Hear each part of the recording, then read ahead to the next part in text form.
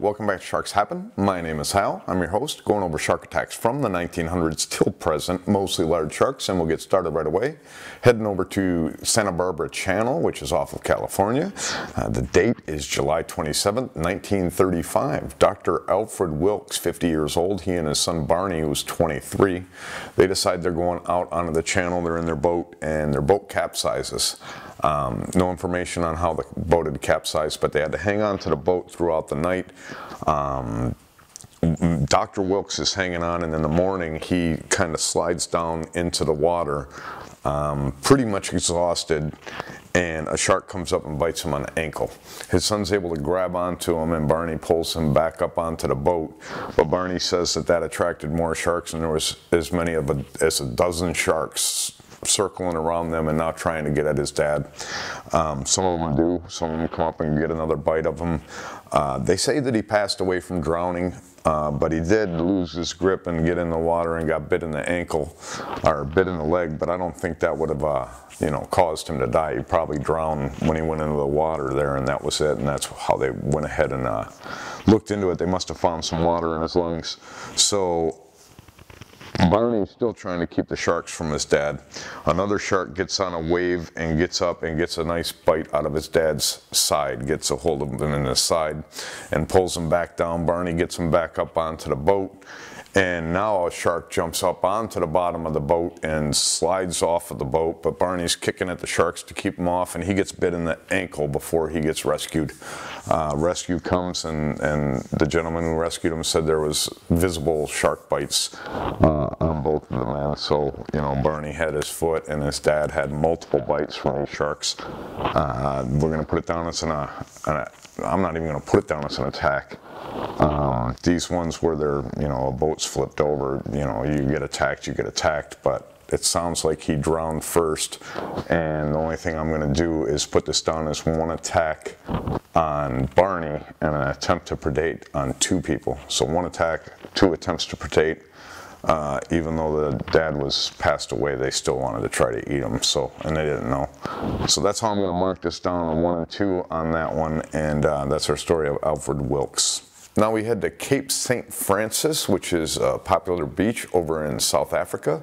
The date is April 8th, 2001. Dunstan Hogan, he is 46 years old. He went out in the morning to get in some surfing early morning by himself, so he's out there alone, and he gets himself at about 9:30 in the morning. He gets himself about 250 feet off the shore in 8-foot deep water, and all of a sudden he feels a clamping pressure on his body, on his hip, his leg, and his surfboard. So he's clamped to his surfboard, and he's lifted up out of the water, and now he's being pulled down into the water with his surfboard. He's hanging onto his surfboard with all his might, and the shark takes him down to the bottom. It's 8 feet deep, and he can feel his feet hit the sand.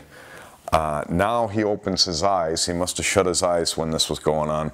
He opens his eyes, and he says he can see sand kicked up everywhere. So it kicked up the silt from the bottom of the floor, and that's all up. But he says he can see a black shadow amongst us, and can tell that this is a shark.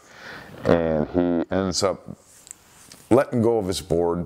His board pops up to the surface, and shark must have let him go, because right after that he pops to the surface. He says he used his leg leash to the board to be able to drag the board to him and climb down it.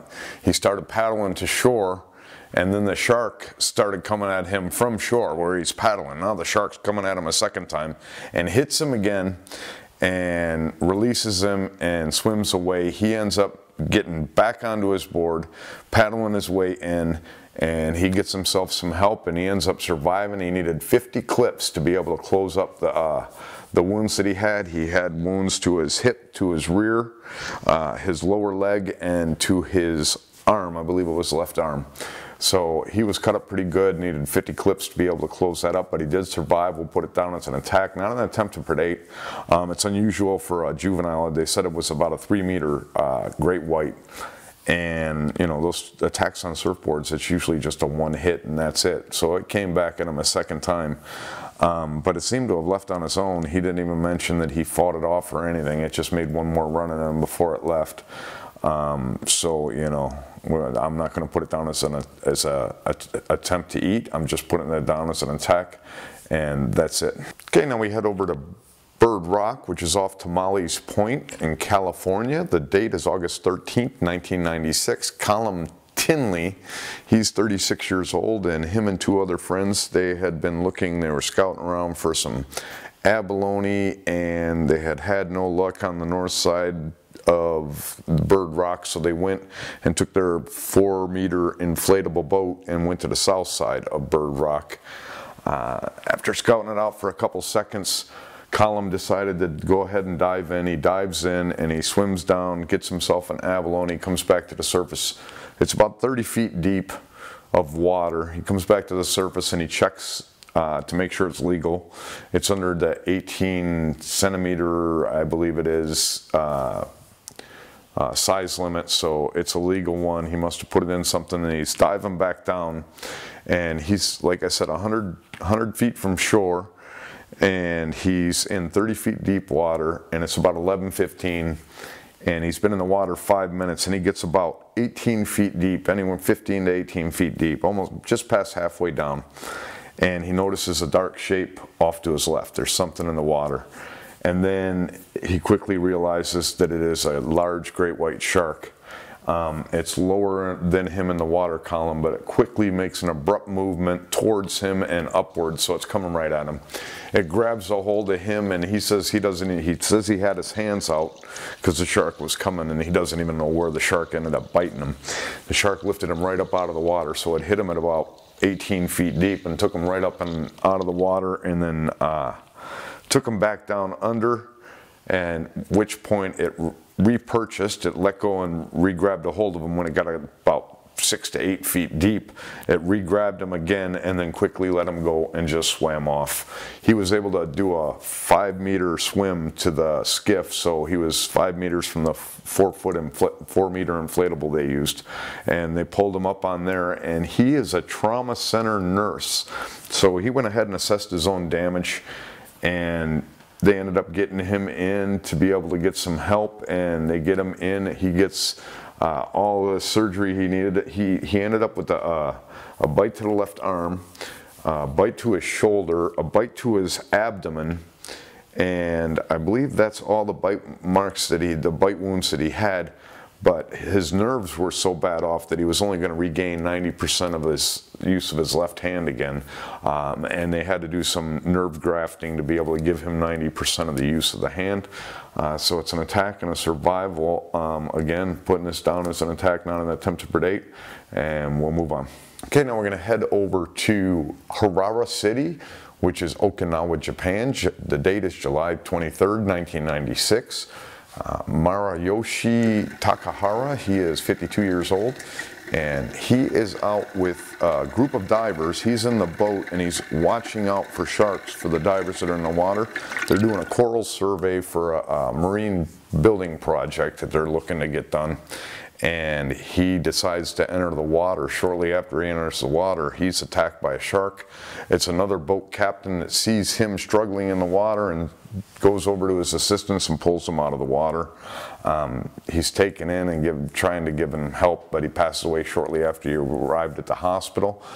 He was bitten in the chest and in the abdomen, so he had two, it sounded like pretty bad bites to both of them, and he died from blood loss, and there was nothing that they were able to do with him.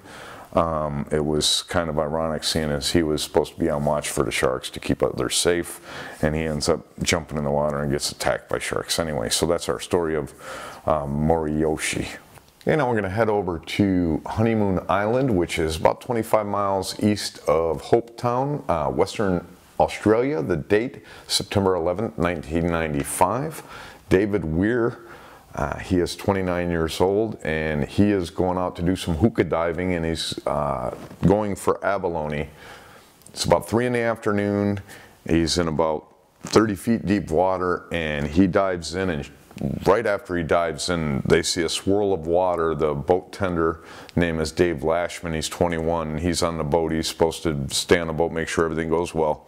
He sees a swirl of water, and then he sees a large shark fin knifing through the water, and then blood below the surface starts spreading, and he quickly backs the boat up and goes ahead and grabs onto the hookah hose and pulls it up, and it's just slack. There's no man on the bottom of it. And then the diver body comes to the surface, and he's able to grab a hold of it, but he loses his grip and the body sinks, and that's the last they know of it. He ended up taking the boat and driving it right up into the sand. He beached the boat, and then fishermen there drove him into Hopetown to be able to report the tragedy. And then another fisherman drove him another 50 kilometers to be able to be treated for shock himself from what he went through trying to save the body. So he had to go get help. There was no sign of the victim until 2 days later, when there's two different reports. One of them from back near the time that this happened says that the victim's head, shoulder, and arm. So I'm thinking the shoulder and arm connected, and then his head washed up on shore. Other reports I see says that the body washed up on shore minus the head and the shoulder and the arm. I don't know which is which. Either way, it's just, you know, tragic. So we're going to put that down as an attack and an attempt to predate by a great white shark. They said it's about a 5-meter great white shark.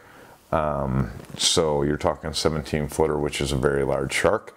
And that's our story, an attack, and attempt to eat. Okay, we're going to finish out the show today with You Don't Hear That Every Day. We're going to go to Fiji in late May 1995. I have to read this name. It's Kinijioji Vindovi, 69 years old.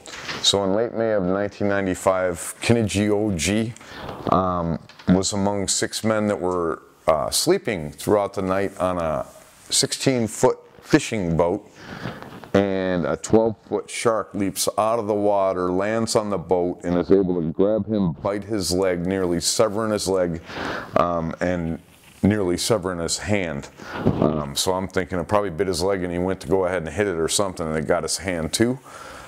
They went ahead, sounds like they were able to get the shark off the boat, and then they tried to get the boat in to get him help, but the winds were so strong it was taking them forever to get in. By the time they get him onto a hospital bed, he ends up passing away from his wounds. You know, another crazy story. That makes about 5. 4 jumping in a boat and 1 jumping up and grabbing that boy off of the boat. So, you know, you're not safe in a boat. It's just insane. So that's our story of Kinijioji, and we're going to put that down as an attack and not an attempt to predate. I mean, it landed in the boat. It was probably freaking out and biting whatever was around it. So that's our story of Kinijioji. I hope you enjoyed the show. I'll be back in a couple days with another show of attacks. But if you go into that water, remember, you are much more afraid of those sharks than they are of you.